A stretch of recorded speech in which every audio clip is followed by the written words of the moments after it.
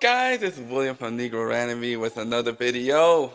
We gotta talk about fresh and fit, or some people call fake and phony broadcast.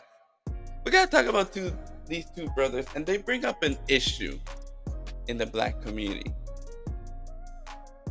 And this issue is that black men hate criticism, especially when it comes from another black man. Now, Fresh and Fit, they rose from the manosphere. And the manosphere is more like a group. A group of men that have come together and decided that they're gonna have their barbershop talk on the up and online forum, such as YouTube. So a lot of brothers come on there and, they've had a meteoric rise for the whole year. A lot of brothers from the Manosphere, Donovan Sharp, Kevin Samuels, Solo TV 84, Marquette Burton, even O'Shea Duke Jackson, the leader of the Black Manosphere, had a lot of high hope for Fresh and Fit, because Fresh and Fit is doing something that a lot of these content creators would not do. A lot of these content creators in the Manosphere, they do their monologues and they hide behind their avatars, and they go ahead and they talk about dating and women and lifestyle, but they're never challenged by the same women that they criticize. That's why Fresh and Fit is different and had a meteoric rise, is that they would actually have the women that they're critiquing live on their show to talk about dating, to debunk these delusional women live on their show. No other podcast would do something like this. And that's why a lot of times it was even entertaining seeing a lot of the women being thrown out and a lot of them exposed for their delusions. That's why they've had a meteoric rise from under 100,000K in December 2020, and then until now, December 2021, they are now 500,000. Even with the little hiccup. But lately, these brothers have been exposed for the same issue that they complain about.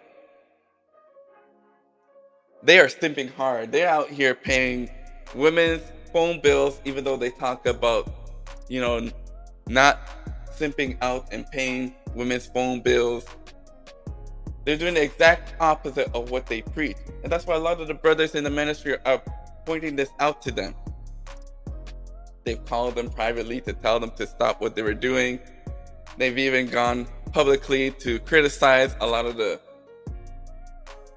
content creator Fresh and Fit. And even though with all of this criticism, they continue to double down, triple down, quadruple down on their simping behaviors. And there's a large followers that are still defending these brothers, even though they've been exposed on these YouTube streets. Even when they show all these documents showing that these brothers are not doing the opposite. And then they're charging a lot of these brothers thousands of dollars for advice that they would never follow themselves. What has happened is they had good intention, but now the money has really stopped them in their track. Has really clouded their judgment. It's made them into what they've hated. They are paying for pussy. They're forcing women to have sex with them. They're out here kicking, getting rid of workers that were with them and not paying them. The people that came up with a lot of their strategy on how to market their podcast, they're not trying to pay them. And they've gone to start their own YouTube channels and expose and continue exposing them. Even other Manosphere groups have, out them. Studios 21, Anthony Johnson. They're out here creating baby mamas. The same baby mamas that they be criticizing is the same baby mamas they're out here creating. And last, they're always out here promoting fake gurus.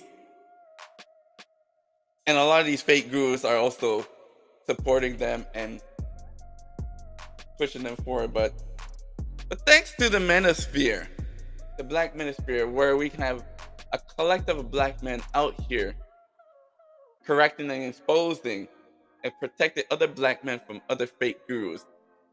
The manosphere of 2021 has changed. Now we have a lot of professionals. We have lawyers, we have doctors, we have accountants out here exposing. And it's great to see that the manosphere is out here exposing all these fake gurus. Because that's what we need in the black community, to really expose a lot of these fake gurus. A lot of these fake gurus are really taking advantage of the black community.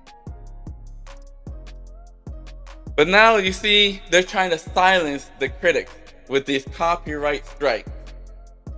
They're out here doing these bogus allegations.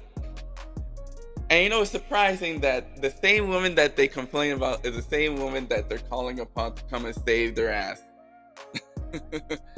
But these women, these paralegals that they hire, not even lawyers, are out here. They know what they're up to. And and you know what? They're working against Fresh and Fit. They want these brothers to get terminated the way that they're poorly defending Fresh and Fit. And you know, in my opinion, these two brothers, they need to go. Now, all the other stuff was funny, entertaining, you know, with Aber and Preach, but going around trying to destroy people's livelihood, trying to destroy people's hours that they spent on creating a brand, and a lot of them are doing this full time, and this is their bread, and they want to be out here trying to destroy these people's lives over bogus allegations. And you know, this is interesting that these black men, Fresh and Fit, don't want to debate or address these other black men who are criticizing them as alpha males, because that's what alpha males would do. When another alpha male comes upon another alpha male, they will have a fight to find out who is the greater alpha male. But these alpha males are acting like beta males, running to their white daddy for assistance. They're running to white YouTube for assistance. They're not truly alpha males. These brothers are beta male sympathies. Sympathies out here paying women's electrical bills, phone bills, cash apping them, even though they tell you not to do, but they're doing it for a piece of pussy. So, you know, a lot of this has to do with the black community. A lot of these issues was Fresh and Fit. Fresh and Fit is tired of having black men criticize them. It's okay for, you know, YouTube or them or the greater manosphere to criticize them. They didn't issue these copyright strikes with largely white content creators. Maybe Spencer Cornelia. But largely, these copyright strikes, they only put it largely on black men. But they didn't put it on white men, on the greater manosphere. What they're really trying to say is, when they send these copyright, is, nigga, who you think you is? That's what they're really trying to say to these black men. That you are no authority to criticize us. So they run to a white daddy YouTube, thinking that they're going to defend them, but they are not trying to defend. They know what's going on, and they see what Fresh and Fit is going on. And they repeat to them and tell them that they have 7 days to straighten up or be kicked off the platform. They need to be kicked off. You see, Fresh and Fit and black men in general need to get used to seeing other black men in positions, authoritative positions, like being a lawyer, doctor, accountant, place in a position where you need to listen to the person in authority. Largely in the early 1900s, black men were in the underclass, ruled by largely white employers, white bosses, taught by white teachers. You know, for police crime enforcement was by largely white cops. So we've always seen white people in authoritative positions. So when they see black men in authoritative position, this is something new, something out of the ordinary. A lot of them are saying, we don't need to listen to them. And that's what's going on with Fresh and Fit. They see these brothers in these high positions telling them what they're doing is wrong. And they're telling them, nigga, who you think you is? A lot of black men have problem listening to black people. If the white man doesn't say it, they don't believe it. They're waiting for the white man to say it before they believe it. But that's what's so great about the manosphere, that we're able to self-regulate each other. That we need to start getting used to seeing black men in positions. Because you see in the streets, a lot of time in the streets, especially in the drug game, a lot of these black men are solving their issues with the gun. Instead of, approaching the brother and having a disagreement and debating over it and having a back and forth, talking, supporting evidence. As soon as they have a disagreement, they pull out their gun and start shooting at each other. They don't even want to deal it as civilized men.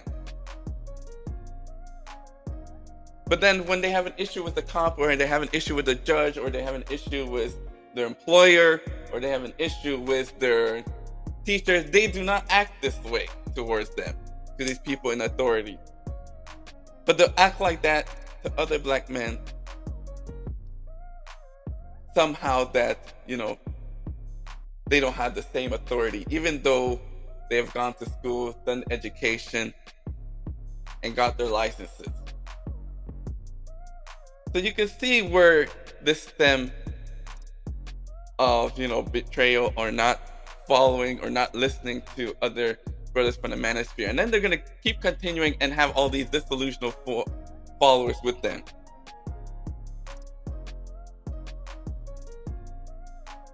But yes, this is the problem in the black community, is that we do not value ourselves.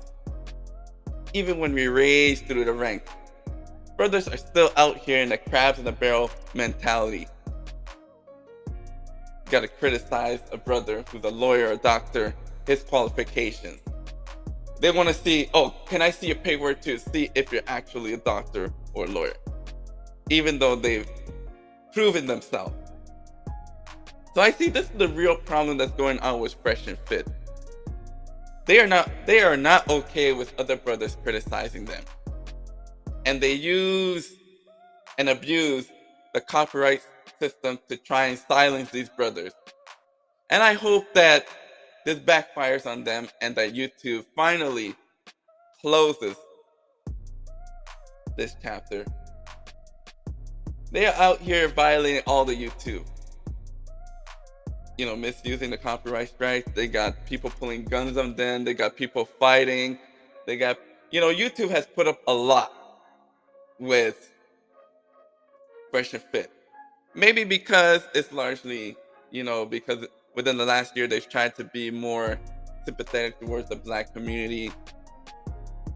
So maybe that's why YouTube is having patience with Fresh and Fit. They're giving them 7 days to retract, and they've given them 4 warnings, not even 3 strikes. They're giving them a 4th strike to shape up, and they still are ignoring them. YouTube. Anyway, guys, what do you think? I think that black men hate criticism still, especially from other black men. We still haven't,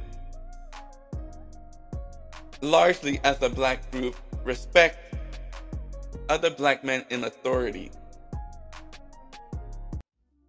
And you can see it on the streets where we shoot each other over little disagreements. You step on my Jordan. Instead of just hashing it out as civilized men, you want to go to the extreme and just silence the brother by any means necessary. You don't want to allow any brother to have any criticism towards you. So you hit him with these bogus allegations. Anyways, guys, that's one for two. Make sure you like, share, and subscribe if you like the essay.